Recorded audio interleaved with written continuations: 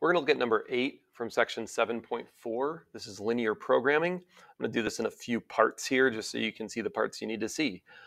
So this first part here, we're going to be looking at setting up the Simplex Tableau, the initial Simplex Tableau.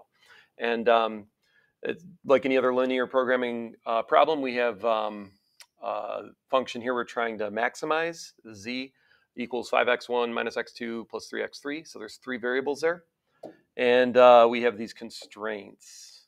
We have 3 constraints. And then we also have these. These are like common constraints that we always have in these problems. x1, x2, and x3 all must be greater than or equal to 0, non-negative. So we're going to go ahead and set up our initial Simplex Tableau. And we're going to have 4 rows in this. I can tell because there are 3 main constraints here, and then you also need a row for the objective function. We're also going to have 3 slack variables because, again, there are 3 constraints. Not because there are 3 variables, like 3 main variables. Okay, the slack variables come from the constraints. Each constraint needs its own slack variable.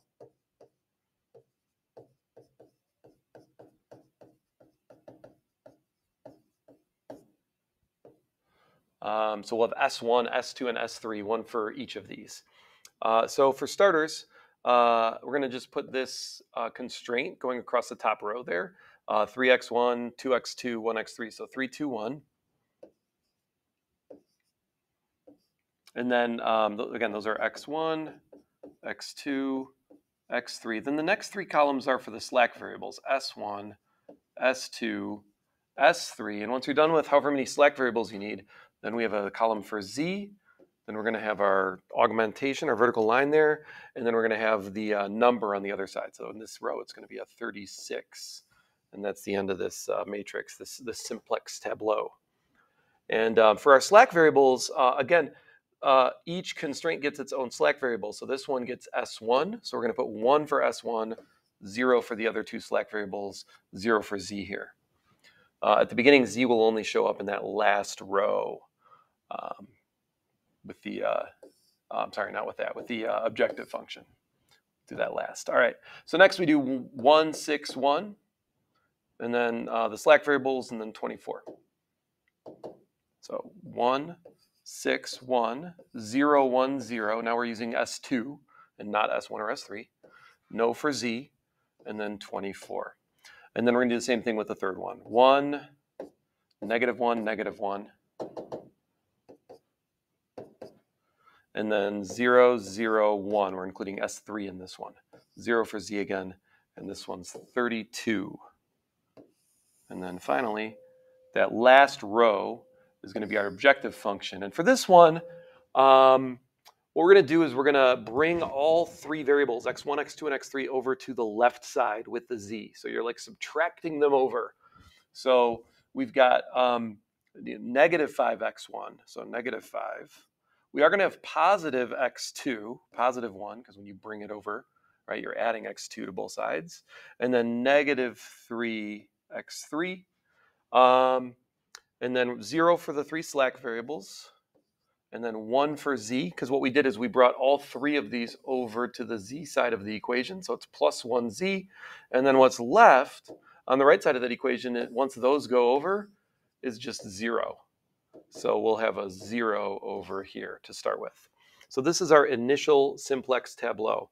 And I'm going to stop this video in a second and go on to part 2. But before I do, I just want to point out a couple things. For one thing, you can see when you set this up, if you like kind of think just to the left of this line, and starting with the slack variables, you get a square identity matrix here when you set it up every time, right? You have the 3 slack variables in this case used once each, and then Z, and then everything else is zeros there. So however many slack variables there are, that's going to also be how many rows there are up here, right? Because each of those is a constraint.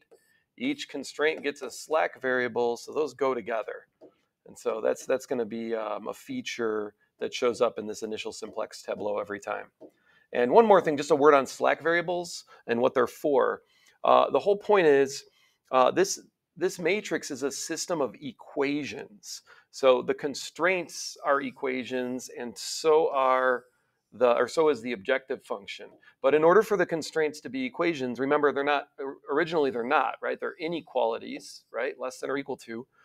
So the whole point of the slack variable is to make up the rest. What I mean by that is, if you just look at this part, 3x1 plus 2x2 plus 1x3, that has to be less than or equal to 36, right? So if it's equal to 36, that's fine. That's an equation, right? But if it's less than 36, what about the rest? And that's what the slack variable is for. That's the rest.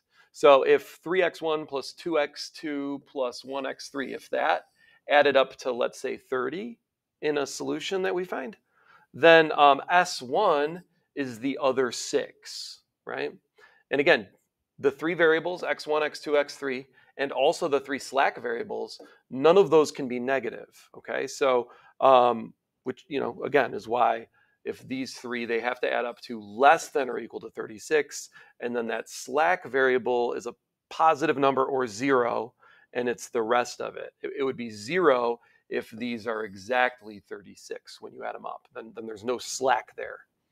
I'll talk more about that in probably another video when we're looking at an actual word problem application, because then the slack has a little more meaning. You can actually see like what it means in the problem.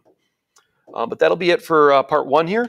In part 2, I will go through the pivoting process.